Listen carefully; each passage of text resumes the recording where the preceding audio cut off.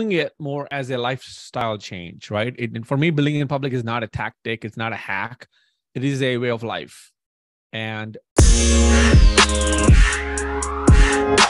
today we have a superb guest on the show. So hi KP, in your Twitter handle, you are dubbed as the build in public guy. So I'm very curious, how did you get started with building in public? hey, everybody. And thanks, Roohi, for having me.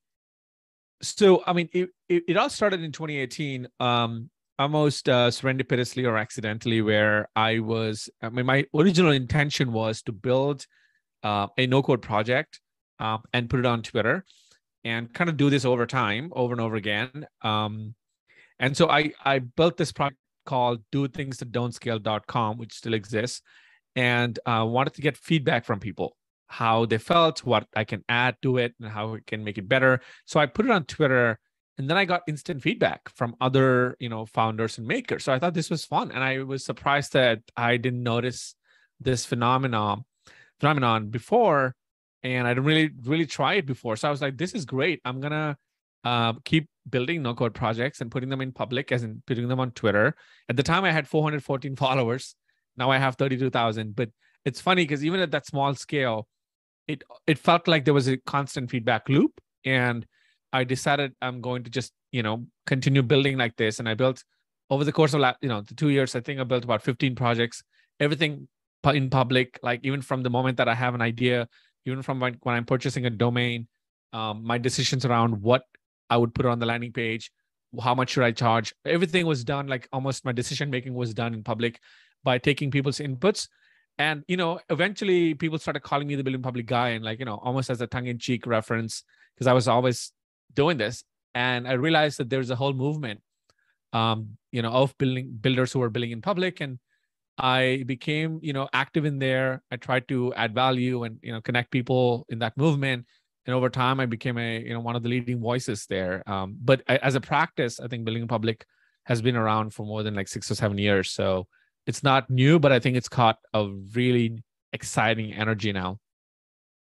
Yeah, fantastic. I loved your points on how you kind of serendipitously started on Twitter, and then you kind of used it as a kind of feedback loop for yourself, and then how you became over time involved in the building in public movement. So I wanted to ask you if you could share any frameworks about using BIP, not just to secure podcast guests as I've seen you done on your Twitter, but also as any frameworks as well on how to create content using the BIP mindset. I think the biggest shift I encourage all the listeners to consider is pursuing it more as a lifestyle change, right? For me, building in public is not a tactic. It's not a hack. It is a way of life. And that's why I was able to pull off so many other things that were beyond the initial use case I was using before, which is the no code, right? I was using it for my podcast guests. I was using it. Now I'm writing a book. I used it to pitch myself in public and get a book publisher, on Twitter. And so many things, right? I mean, numerous number of things. I can quote examples where I used building public. So I think the biggest shift happens when you realize that building in public is not a tactic or a hack, but it is a way of life. And then you start to get creative and apply the core principle behind it, which is, if you have an ask, if you have a particular thing that you want somebody on the internet to help you with, especially in a niche to help you with, the formula is being very vocal, public, and open about what you want, and making sure that you have enough social capital behind your ask. So what I mean by social capital is that you must have enough reputation or trust, built up trust or attention, in that particular niche or in that particular market segment for them to react to your ask or your offer. Otherwise, it's just going to be, it's going to be just diluted away or drifted away in the stream of infinite content that goes on the internet. So, that's the core principle, right? And it's harder if you don't understand the principle and you try to hack it, because people can see through that, and you would just kind of run into so many rejections, and it's going to dishearten you, and you're never going to try building in public, because you're like, I'm not getting the feedback loop, and I'm not getting people to do what I want them to do. what is going on? And you get into this whole cycle of like, am I not good enough? Is this not good enough? And I think that's all, unhealthy and not productive. The real question you should be asking is, it's not about self-worth. It's about, have I earned their trust and reputation and attention yet? In many cases, the answer is no, and that's okay. Early on, you may not have earned that trust from this community or audience, but if you can change that, you can fix it by giving more value, by being prolific in the way you keep giving value and creating content and helping people. And over time, that compounds, and suddenly you become such an authority figure, such an expert, such a loved, beloved voice in the community that they can't help but help you. Some awesome points. And I think the biggest takeaways for the audience today are being open, being public, and having some social capital behind your ask. So my next question is, so how do you kind of build this social capital? It can happen in many ways, right? The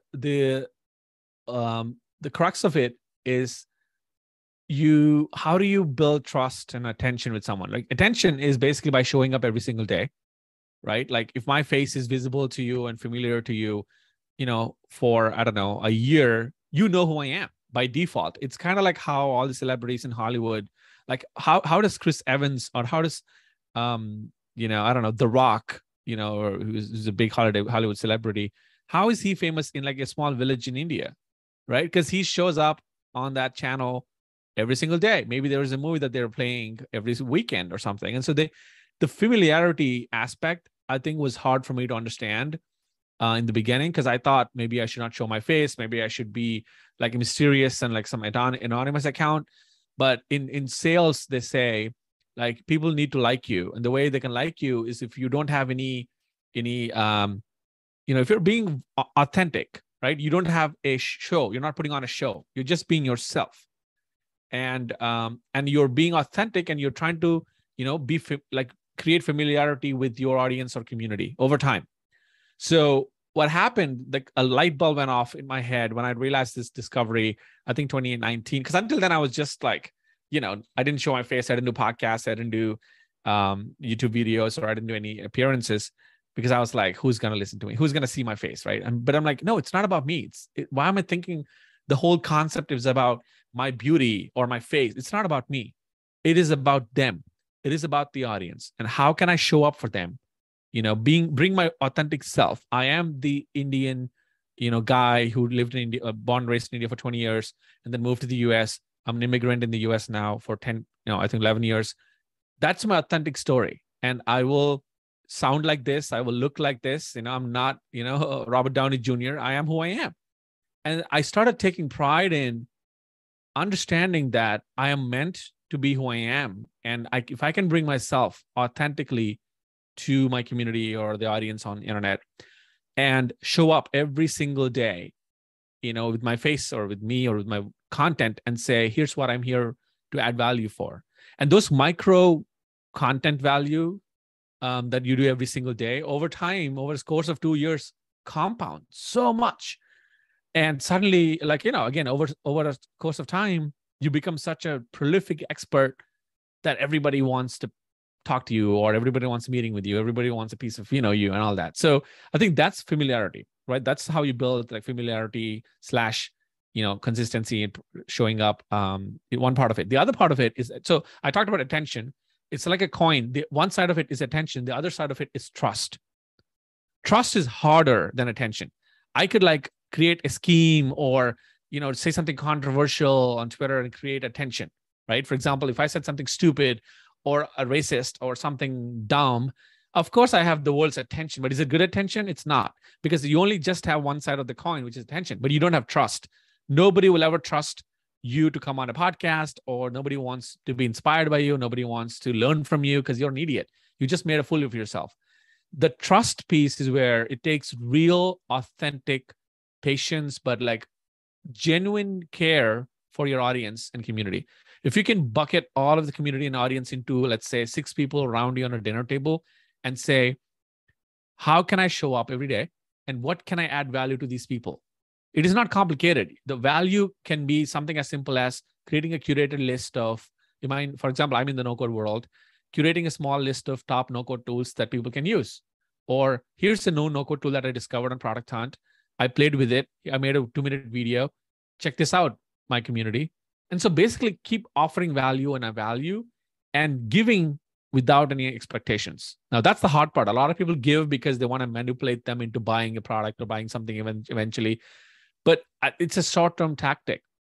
Just like how you would not expect things from your family members. You just do it because it's the right thing to do and you're selfless at that point. Do the same thing. And that's how you earn trust. Because people will remember you as the guy or gal who followed through on the promise. If you say you're going to do X, do it. And be reliable and be honest, be candid, and just give value without expectation. So that will compound as well. And the combo of attention and trust is, to me, social capital. Over time, this builds and builds and builds. And like I said, it opens many doors. A lot of people will want to work with you. A lot of founders want your investment. If you're an investor, it's going to change your life. That's what changed my career, in my view. To be selfless and as equating to trust, and then attention and trust is equal to social capital.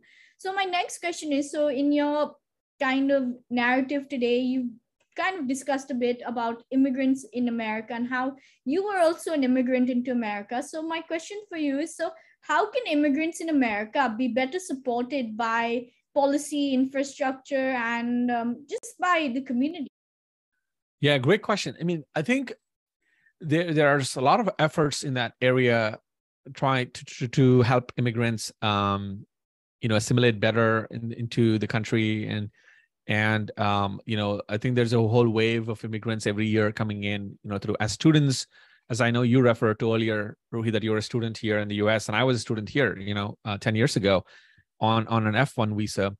So I think there's a lot of infrastructure that's, existing, but I think it could be much better. It could be much bigger. It could be much more welcoming, in the sense that the paperwork and the loops and hoops that you have to go through to really contribute back into the American economy after you graduated college is ridiculous. And I feel like the options on the table were, at least this is 10 years ago, the options on the table were like just H-1B visa, like get a job. But once you got a job, you couldn't do side hustles. You couldn't you couldn't like try out different experiments and business ideas, and eventually you leave this job to go get on that, new startup. And I feel like that's very limiting, because this generation is the generation of entrepreneurs, right? We're not the 9 to 5, clockwork, office workers anymore. That was the previous generation. This current generation is brimming with ideas, brimming with new startup, concepts. They want to create new technology. And I feel like the current visa system is still outdated and antiquated, that they're still viewing them as, oh yeah, you got an H-1B at Deloitte, or you got an H-1B at, Delta Airlines, which means that's it. That's all you should do. You cannot do any side projects, cannot create a podcast, or you cannot create like something that would make even a cent, right? Because they're so afraid. That feels like such a zero-sum game. And they're so afraid that you're going to take away jobs from the native citizens or Americans. And I feel like that's such a zero-sum way. I think immigrants and citizens should view being together as a positive some way. What can we achieve, things when we're combined, when we're blended? That's how you see the NBA, or any of these great athlete programs are. Like NBA is not afraid of the 3 immigrant players from, Africa, or like, let's say we have right now we're talking about Mavs, which is the NBA Western Conference Finals team, Dallas Mavericks, and their top player is Luka Doncic, who is an immigrant from Slovenia. So Steph Curry, who's an American citizen playing, on the other team, which is Warriors, is not concerned that like he's taking a job away from another local player. Like that's bullshit. Like you never even think about it that way in the sports arena. However, when it comes to economy and jobs, somehow we feel like jobs are just a finite number of jobs, and they're going to be taken away by some other people if they're like, if you're not letting, if you're letting people like, get visas that are more favorable to other projects and side hustles and like other things. So I feel there's a lot can be done. I feel like the fundamental first principle that needs to be fixed is the mindset, which the lawmakers and the citizens, I think, should come to the table thinking it's a positive sum and not necessarily it's a zero sum, which means like, we're going to displace some jobs from Americans. I feel like if you know the stats, like more immigrants in America have created jobs in the last 10 years than even, 50% of all your startup unicorns were founded by at least one immigrant. So, I mean, it's just a hilarious thing to me, and I'm hoping and rooting for a big change. And I know if I can play a small role there, I will want to. Awesome. I think your insights were great. So now I wanted to kind of pivot into the tech slowdown and how do you break into the market? Is it still possible, and where? It's a great question. I think the market conditions will vary, I mean, that's outside of your control, outside all of our control. It wanes, and it has its own like ebbs and flows, right? And it is down. The funding rounds are down. I feel like the capital is frozen, at least for the moment. But we've seen this movie before. We've seen 2008 and 9. We've seen 1999, 2000, the dot-com bust. So everything that slows down will have to accelerate again. And some of the best companies in the world were started during the downturns. So this is actually a ripe, fertile ground for real entrepreneurs and real founders. If they have a compelling idea, I think this might be a great market to get in, because you're not faced with a lot of noise and a lot of unnecessary competition, because people are being much more cautious. So I think that's one thing as a founder. Now, as an employee, you can still break into tech because, there are hiring. People are always hiring great talent.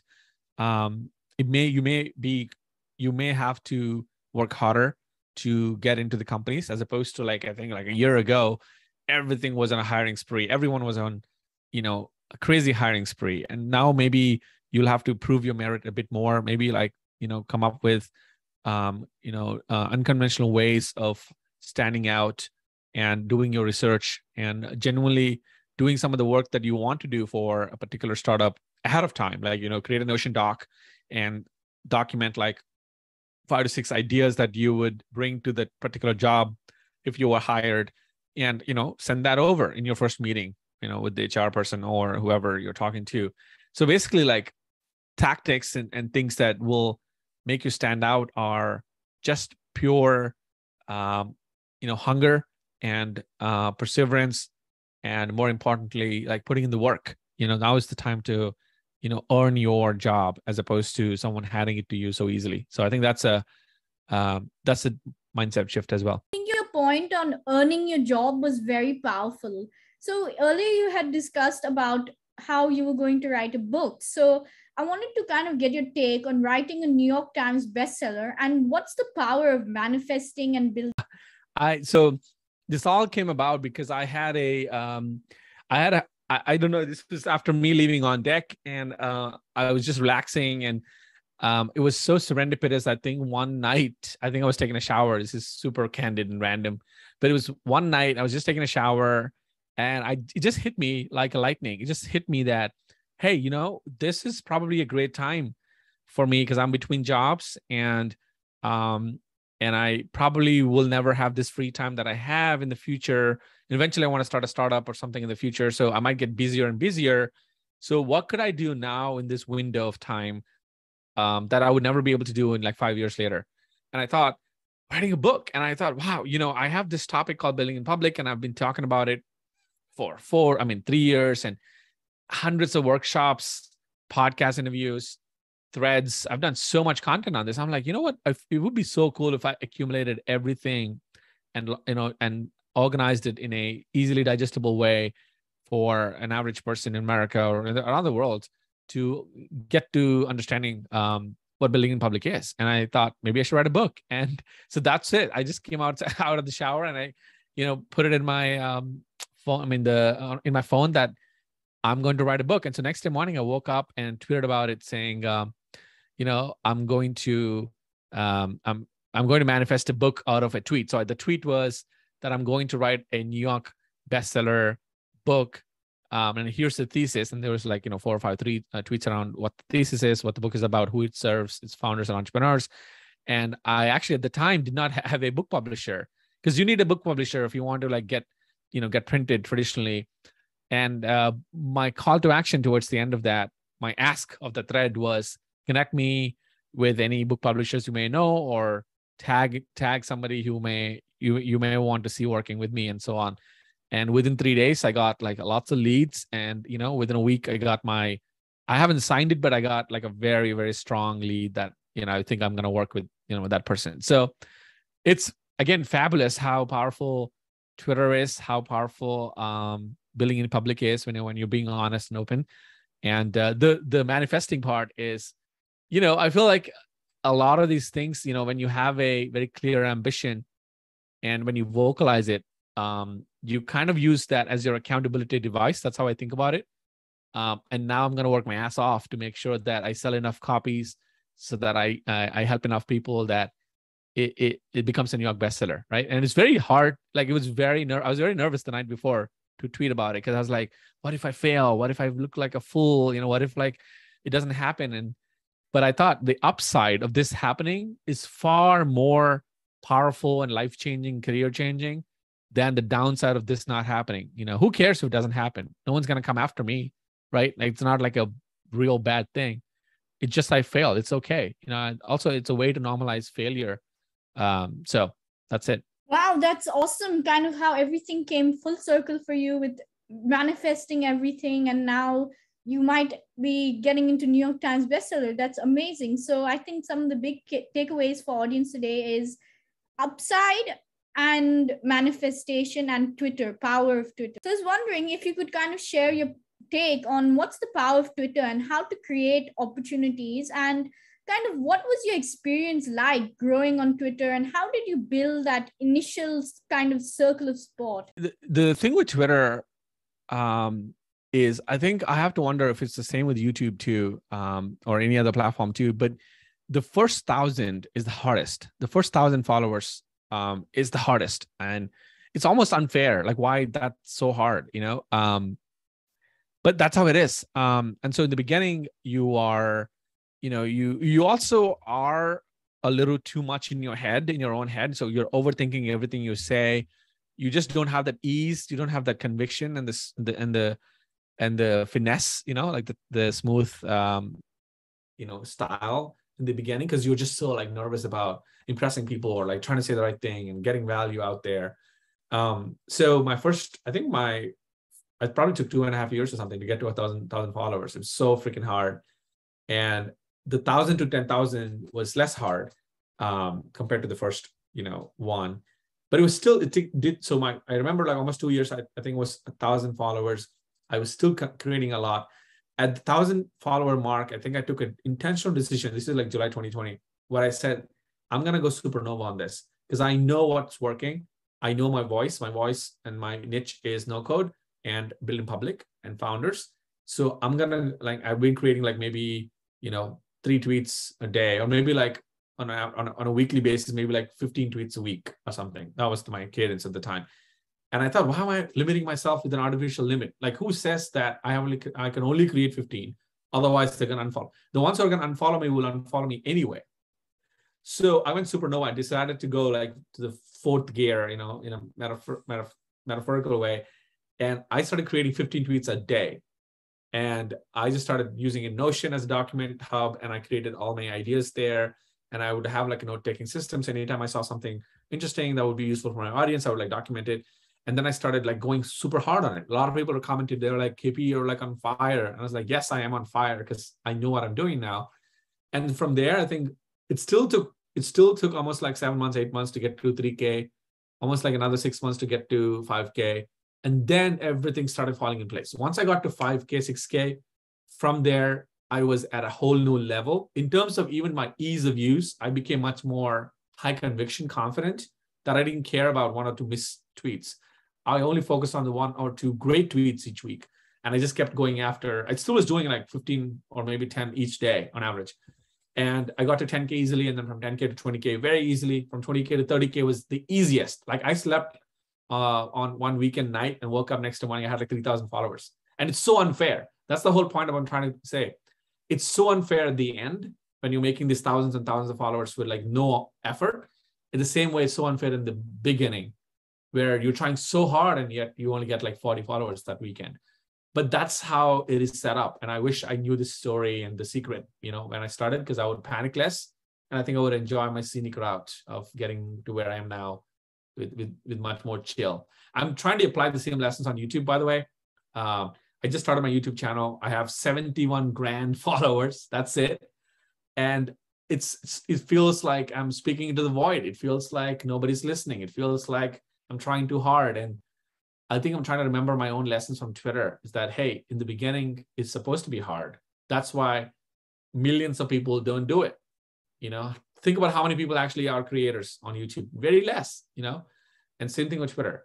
So I'm trying to get past the first 1,000 on YouTube. It may take a year and a half if I can be patient, because I know once I get to like the thousands, the ROI at the end is also unfair. And I'll get like, 40,000 or something on a month's time at the end. So trying to remember those lessons and apply it in the new platform. Examples were great. And I think you are a good example of how, if you double down on your niche and you set a frequency, you can definitely achieve a lot of success in the platform that you're trying to target. So my next question is, so what's your take on unexamined self-talk in journaling? Like you'd mentioned today that before you came on the podcast, you had dabbled a bit in journaling. Yeah, it's a great question. I used to journal frequently back in the day, maybe like 2018 time, when I read the book called Atomic Habits, and it was one of my atomic habit each day. I'm less frequent now because my schedule is a little has been up and down, given that I have a newborn 1-year-old kid, and I just got off. I was at On Deck. I was just all over the place, and so slowly getting back on the track of habits. And since maybe like 15 days, I've been journaling again, almost consistently every day.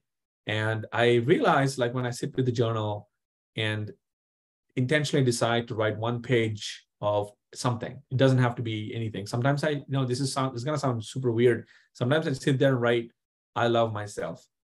I love myself, and I love myself, and so on. And it's so hard to actually say that out loud, both to you now on this podcast, but also even in the book, because we have so many limiting thoughts and unexamined self-talk that is trying to like be a negative critic and say, why would you love yourself? Like, are you so vain? Are you so narcissistic?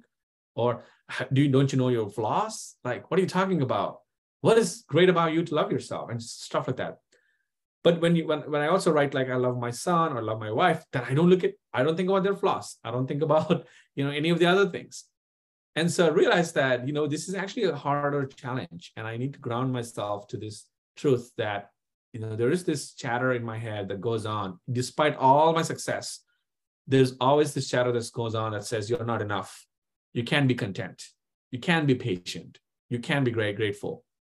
And my daily struggle is to sit there and fill up that page with words of affirmations and words of like, kind, love, etc., to battle that negative self-talk and basically kind of clear out my, mind's inbox, because it's filled with spam like this.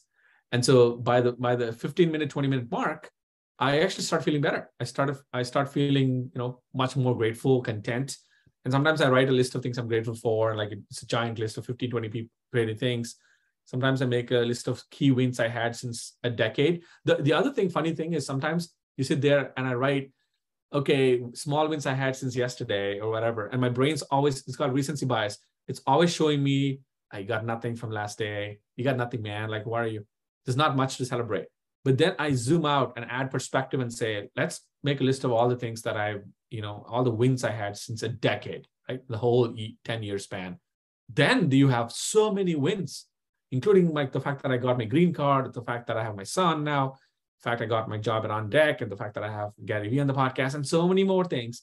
So I then like get happier. So, I think the practice of doing it, I think is so effective. And I recommend it to all the listeners. It sounds goofy and sounds, kooky when I say it out loud, that I love myself on a piece of paper, but there's some truth to it. There's some internal struggle to it if you really sit down and do it.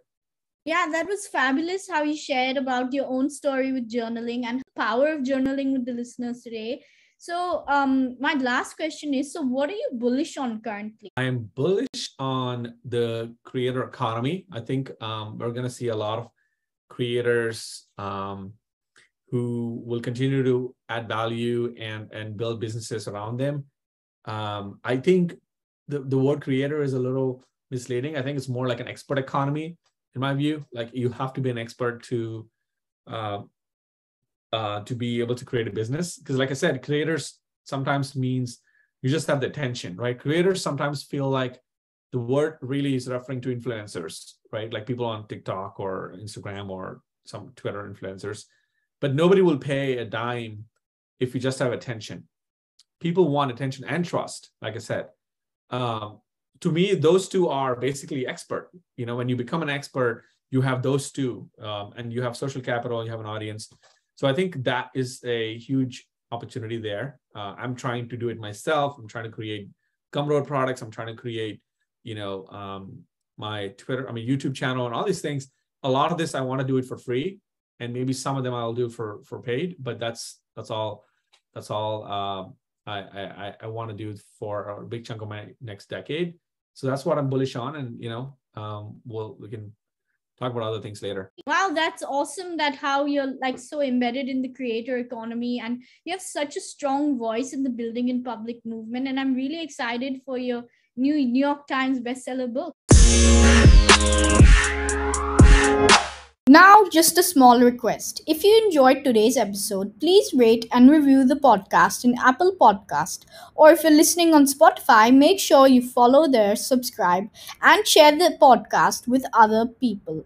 Hope you learned something new today and looking forward to connecting next week.